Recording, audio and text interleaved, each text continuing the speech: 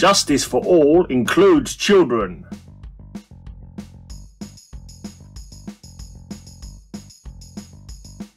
Look, Pete and his mother and father are going into juvenile court. I wonder what they got him for. Pete's in real trouble now. We don't know all the facts yet. Maybe Pete isn't in trouble at all. This is Jimmy. He's going to live with us for a while. This fine family has agreed to provide a foster home for Jimmy.